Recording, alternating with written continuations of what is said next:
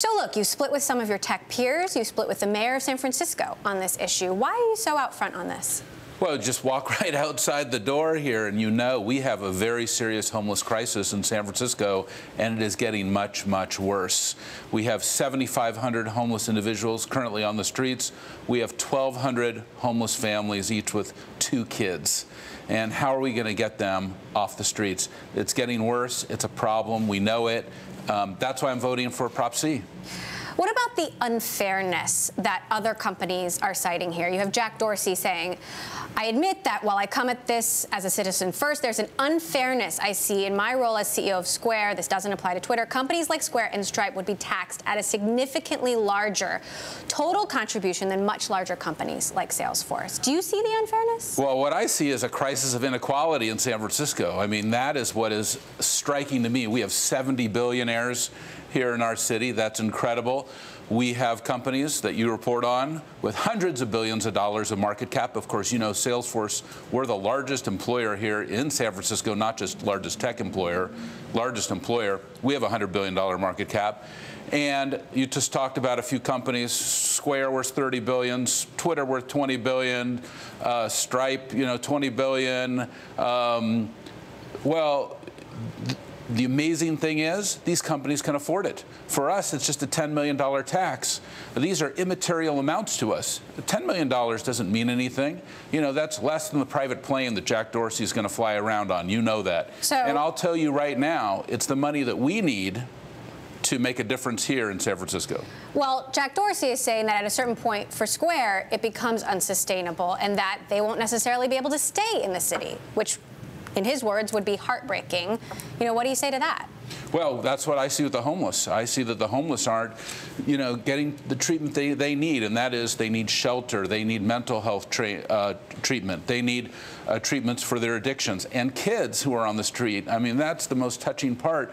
These kids, they've got to get into homes. And we have the plan. We know how to do it. We've been running very successful programs here in San Francisco for the homeless now for years. You know that. I've been involved with them. I've funded personally tens of millions of dollars for homeless programs. And what I found is that we know how to do it, but we need more funding now. I was just on the phone with the mayor. She needs an emergency funding of $6 million from me to get a shelter open in the Tenderloin. That's because she's out of money. And if you look at other politicos who are supporting this, well, Nancy Pelosi is supporting this. Senator Dianne Feinstein is supporting this. Jackie Speier is supporting this. And not just me, Chuck Robbins, who's the CEO of Cisco Systems, and Cisco Systems, we're also supporting it. So you have basically the region's, nation's 2 largest tech employers right here. It's $250 billion of market cap between Salesforce and Cisco. We're both supporting Prop C. We think this is right for business because homelessness has been so tough on our business. Mayor London Breed has made homelessness one of her big issues, and she is not supporting this. She thinks that there needs to be a regional, a more structured solution. Shouldn't she have a say in what happens in her city? Well, of course, all of this got created way before London Breed became our mayor. And this is put together by our city's very top homeless advocates. In fact, the people who are on her staff and her team have been involved in putting it together. Our top homeless NGOs are putting it together. And really, even the experts at UCSF who have worked with other cities like Salt Lake City and our national vet programs that have gotten them off the streets have put it together. So I have a lot of confidence in the program, and I think this is the right thing for our city. And look, big business pays. Consumers don't pay on this. It's just our top 50 businesses, in San Francisco that are going to have to pay a very small tax, but to deal with our #1 issue, and that's why I'm supporting Proposition C. I know you've tried to raise money for this privately as well. You've tried to raise money for many issues privately. How much of this comes from your frustration that other tech leaders you feel aren't doing their part? Well, thank you for opening that door. I mean, we are constantly raising money here in San Francisco. You know that because you helped me out quite a bit. So thank you for everything that you are doing and everything that Mike Bloomberg is doing. Mike Bloomberg is probably one of the most generous people in the whole country. He's given over $6 billion of his fortune away. Incredible. Well, here in San Francisco, we have our own philanthropic needs. When we had our North Bay fires a year ago, we raised $40 million. The people who are complaining about this, they didn't give us money for that. Of course, we just raised $40 million to get every child off the streets in San Francisco, and we have now got hundreds of families off the streets in San Francisco with this program.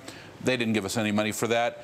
And, of course, we had our SF Gives programs with Tipping Point, where we raised tens of millions of dollars to help those most in need in San Francisco. So the only thing that these guys are giving money to is the opposition to this proposition. That's the first time they've ever given any money to anything in San Francisco. Well, I guess it's good that they're giving. The country can't seem to catch its breath ahead of the midterm elections. You've got the pipe bombs, the visceral debate on social media, shootings. You know, what do you think can be done? I mean, would you like to see Twitter go back to real names? What I'd really like people to do is to just open their hearts and be able to look at when they're walking down the streets and you see homeless adults and children on the street, say, there through the grace of God go I. You know, one of the things that I love about San Francisco, we're built on the patron saint is St. Francis, and he had a great phrase. He said, in giving it is received, that we receive. And in giving that we receive, well, that's how I look at Proposition C. You know, the C in my mind is for compassion, the C is for charity. This is the very heart of what we do in the city, and I think if you want to really make the world better, then it's time to start giving, and that's the best way to let people know that we're caring about them. You've taken a hard line on some other companies like Facebook, and in the past you've said that's caused you some troubles in your own friendships, and I wonder, has this done the same? Well, of course, you know. How are your relationships being affected by this? Emily, well, hopefully our relationship is all right. But I mean, number one is, the most important thing is that I feel like I need to speak my truth, and sometimes that means speak truth to power. I've had a lot of tough phone calls from executives who get very unhappy when I say something like, you know, I said in January, Facebook is the new cigarettes. It's not good for you. It's addictive. It's being manipulated. Others are trying to get you to use it in ways you don't even understand. All of that has turned out to be true and much worse than even I ever imagined. And that's a tough conversation.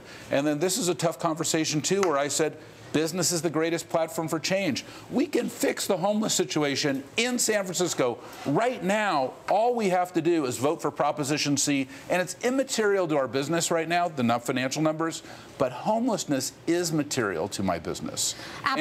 That's a tough conversation for people don't want to give. Tim Cook has also taken on Facebook and Google over their business model, over how they handle user data and privacy. Mark Zuckerberg hit back at that on the earnings call.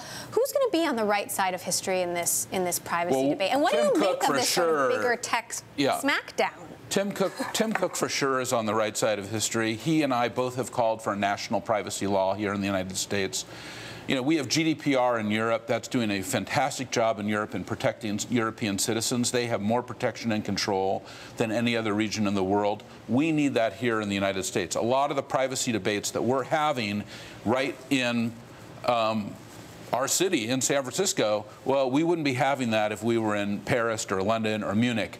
We need a national privacy law in the United States. We need that now. We need some of our great senators and some of our great congresspeople, and they know who they are, to really say, okay, we're going to write this law and get this done. We're trying to advocate for that. We've been doing that for months. That's going to help us to get through it, because right now our data is being misused in ways that we don't even understand, and all of that needs to come into the light. Look, companies need to really start to address their core values. What is the most important thing to Facebook? What is the most important thing to Salesforce?